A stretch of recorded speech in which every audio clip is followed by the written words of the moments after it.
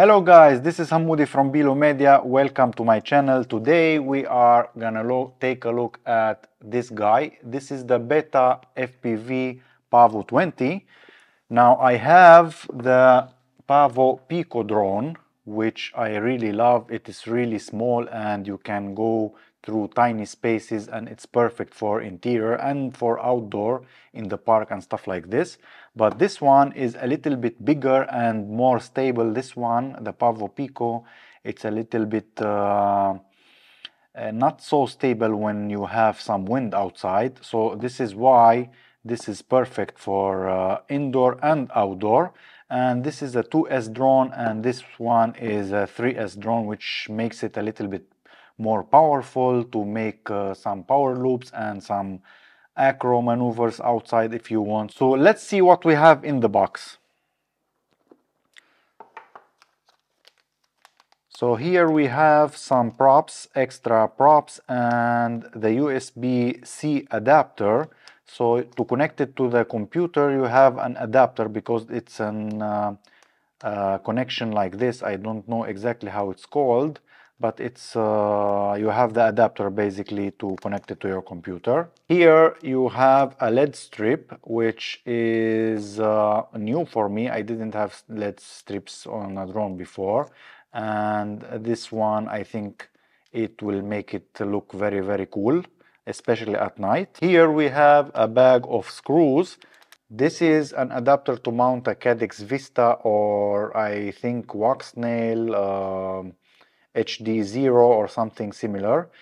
For mounting the O3 unit, you don't have to use this mount. Here you have some extra screws for the stack. These are the antennas that we will use because they are a little bit smaller, actually much smaller than the original O3 antenna, and they'll weight less than the original antenna. And here we have some screws and dampening grommets to mount the O3 unit cage. You will see in a moment. Here we have the cage. It looks similar to the one on the PAVO Pico, but it's a little bit bigger, especially in the front here. And you have only one in the box. The PAVO Pico came with two. And here is the drone itself. Right away it is a little bit bigger. You feel it. I mean, you see the difference. It's a little bit bigger. This is a 2-inch drone, prop drone. This is a little bit smaller. I don't know exactly the dimension. And the motors are with 4 screws instead of 3 screws, as you can see here. They share the same board unit, IO unit, so it's the same 411, I think, yeah, board with 20 amps, which is really nice. And here, what is really nice, that we have a capacitor. On the PAVO Pico we don't have capacitor. And here we have the 1103 8500 kV motors.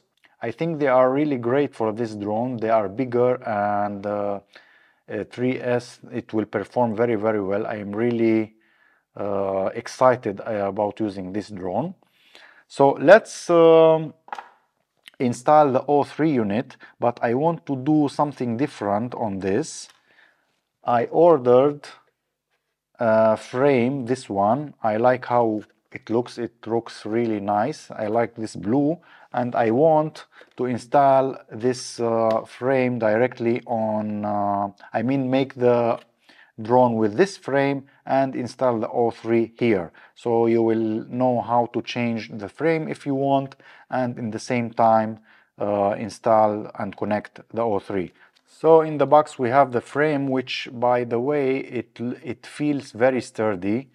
The PAVO Pico, it's not so sturdy like this one, so this is an advantage for me. I think it is very resistant.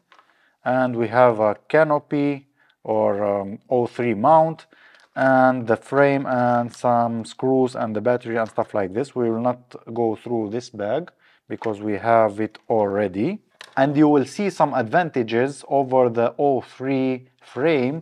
The O3 first, not the O3, the PAVO Pico, sorry, frame, it has something, the mechanism here, when mounting the O3 unit, it has dampening grommets and screws here from the bottom screwed into the this part, and they are normal screws, and you can tighten them as much as you want, and you can tighten them too much or too loose. So you have to find a sweet spot in order to make it tight enough, but in the same time to not have jello in your footage. The PAVO 20 has these inserts, the metal inserts, and you can only screw the screw to the maximum point that it allows you, so you will not over tighten or keep it loose, which is really a good thing for me. So first, what we have to do, it is really easy. We have to unscrew those 4 screws and to remove this directly. So it's not so complicated. Let's do it.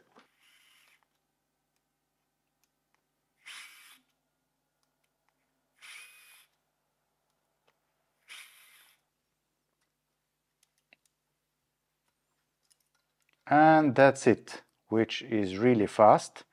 Now we have to remove this one to install it on the new frame. Now we are ready to attach it, but let's bend the antenna a little bit, and this one you have to take it out.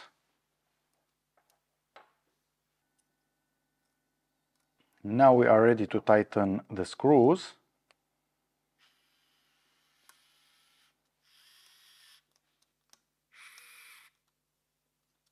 Super, so this is the maximum that you can tighten them, which is really great because you make sure that it's tightened enough and you can get away with it like this.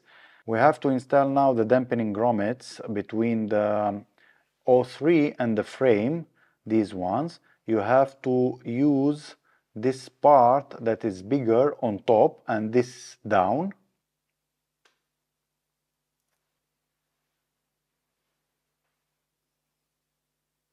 Perfect, so it looks like this. And now we can go ahead and install the O3 unit. But first I want to weight the drone before the O3 to see how much it weighs. So the drone alone is 50 grams without the canopy. With the canopy it's 54. The next step is to prepare the O3, and we got to take the antennas out and install the new ones.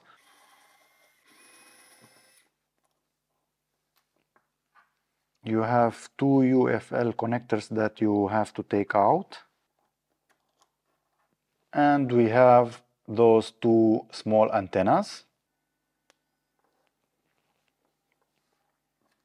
You can cross them like this, so they are a little bit shorter, because we don't need that long. It's a good idea to install the cable first. Normally I would take out the cables for the S-Bus, for the DJI RC2, but since the antenna is so small here, I think I will leave it and see if I have problem or not with it connecting with my ELRS remote controller, but we will see about this. If I don't like it, I will cut them out after. I had some problems with my long range. I left the cables, the wires, and I had really big problems. I didn't know why it is not connecting to my remote controller, and I cut the wires after all.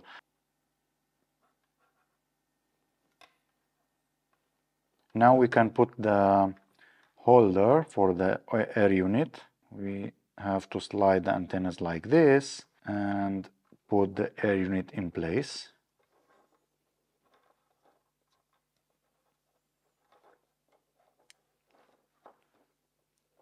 It sits pretty tight here, and now we can use the screws, those screws that are almost the same, but they are not so long as the stack screws.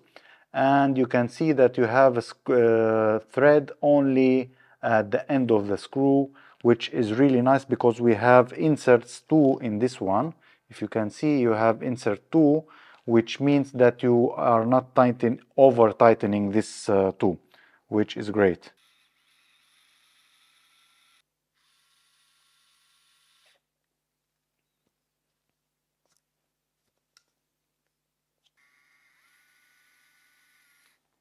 It is pretty tight here, and you have to keep trying to put it in place because it slides out. You have to be patient and take your time. You have those tiny screws to install the camera because you need shorter screws than the original ones. The original ones are like this, so they are taller. And what you can do, you can coil the cable like this, so it will sit tight here.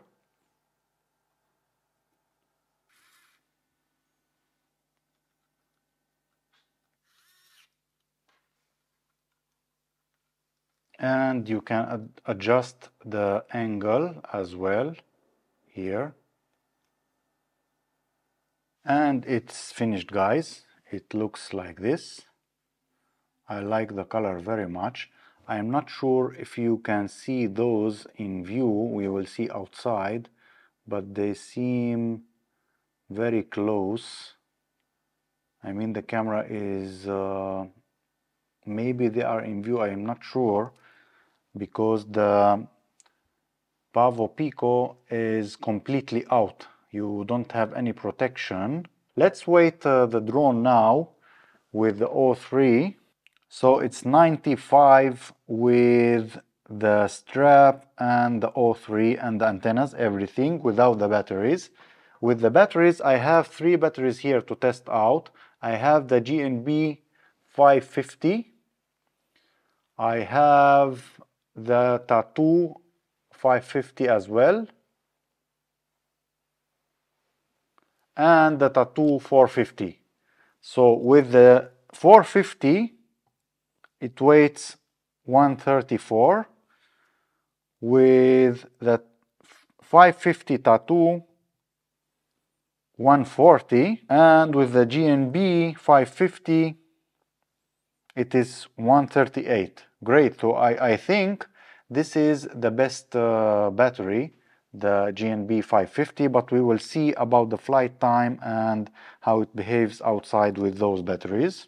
Perfect. Now the drone is done, and the last thing that we have to do is to install this LED stripe. I am really excited on how it will look. I think it is a little bit long and we have to cut it. So here in this drone you have this plug, which is for the LED strip, and it comes here, and you have to connect it simply to this plug like this. You have a band that you have to remove, and you simply glue it to the frame. Sticky pad like this, yeah. And you start attaching it to the frame.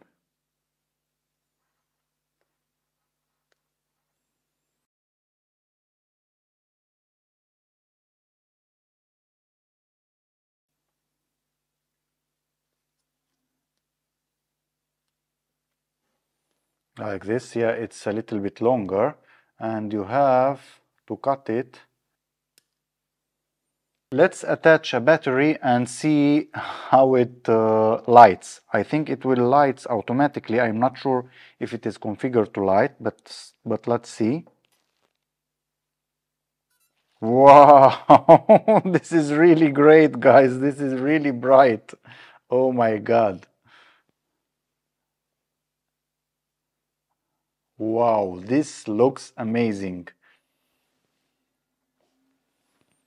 It's really bright. Let me turn off the lights. So you see, with the lights turned off, it's really bright. I love how it looks. It looks amazing, guys. I really love it. Super, perfect, guys. I am really excited to test this beauty out.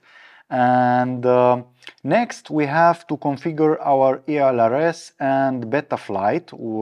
So we have the drone ready to fly. I will not go through all of these details in this video, because I have the exactly configuration in the ELRS and Betaflight for the PAVO Pico, and it's exactly the same. You almost follow step by step. I mean, I think, yeah, you follow step by step and you do exactly the same as I did for the PAVO Pico for this one, and you are ready to go. I'm really excited about this drone, guys, so let's go and fly it outside and see how it behaves. Thank you very much, guys. Thank you for watching, and see you in the next one. Thank you. Bye.